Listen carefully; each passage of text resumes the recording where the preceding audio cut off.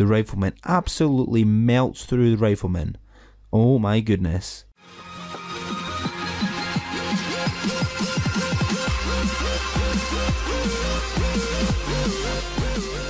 Hello guys, this is Cable back with another video, and today it's Hammerman again, and today we're actually going to be trying to take down Hammerman this time. No making cool bases. Obviously we've got different designs here. We've got the gun base, it was the spider base, we've got the jellyfish base, the pokeball base, and that's my blank base there. So basically we're just going to be going with this sort of base here, and this is going to be the one that we hopefully should be taking down Hammerman with. And we have got the hot pot ready, guys. It's going to be the first time I've ever used the hot pot in a Hammerman attack, so we're going to be seeing if we can take him down. In fact, you know what guys, we're just going to double boost the ice. We're going to make sure we win this time. Come on. Oh, there's a wee nice little shock mine by itself. We're going to just chuck you in here. No, not there. Goodness gracious, it's hard to move it when my finger actually covers where I'm deciding where to go. We'll just put it there, it doesn't matter.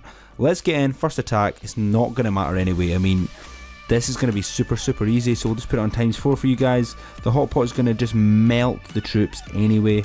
And yeah, game over, bye bye tanks, bang. Right, let's get on to the next one. We're going to try and speed this up a little bit. Probably putting it on ×4 for most of these attacks, guys, so let's try this. So stage 2, let's see if this makes...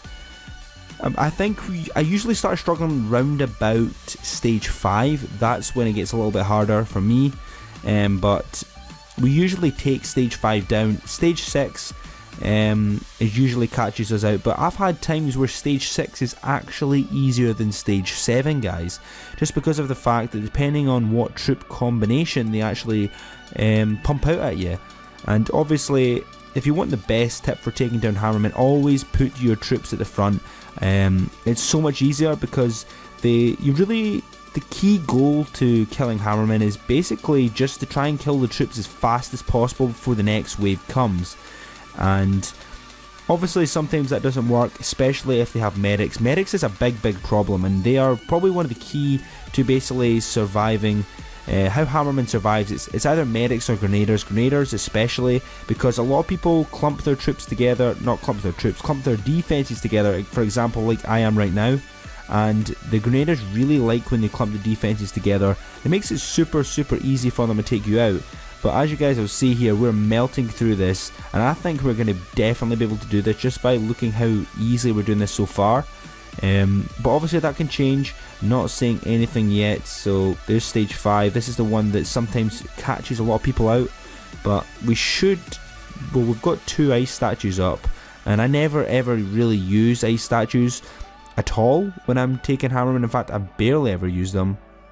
It's a comment there from the YouTube channel. Right, the tanks are down the right hand side. I mean, look at this. They didn't even destroy a defense.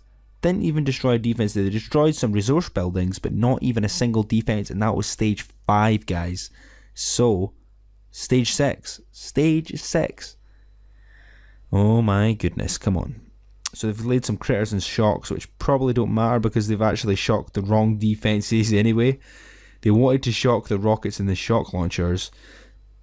So right, so we've got some medics, something that I know is pretty bad, but to be honest, we're going to rip through this anyway. Again, they've shocked the wrong defenses at the wrong time, but that's fine. I like when Hammerman makes mistakes. Look at that. Oh, it melts through the rifleman. Absolutely melts through the rifleman. Oh my goodness. Right, that's looking good. Yeah, we're going to put it on ×2. Yeah, this is just melting through everything. Oh my goodness, that's so good. More Zukas. Oh, they have no chance. They have absolutely no chance. The rockets will take them out. No, this is game over for them. And we're going to be going on to stage 7. See if we can steamroll stage 7, guys. This will be like the easiest Hammerman ever. So let's see how this works. Here we go. Stage 7. Let's go straight into it. my goodness, this will be one of the easiest Hammerman takedowns I've ever actually did in this game. So we've got the riflemen first. We're going to steamroll the riflemen. Riflemen are not particularly good guys against, unless they have medics and bazookas. If it was RZM, that's a pretty good combo. But see how we have to try and kill them before the next wave comes. And we've got a Scorcher in here, which shouldn't really be much of a problem, hopefully. Because we've got this hot pot blasting away, melting everything. These two cannons deal really, look at that, the two cannons have taken them out already. That hot pot and the flamethrowers are melting through all them riflemen. We've got some tanks, but they're going in the perfect site for the boom cannons. It's going to be great.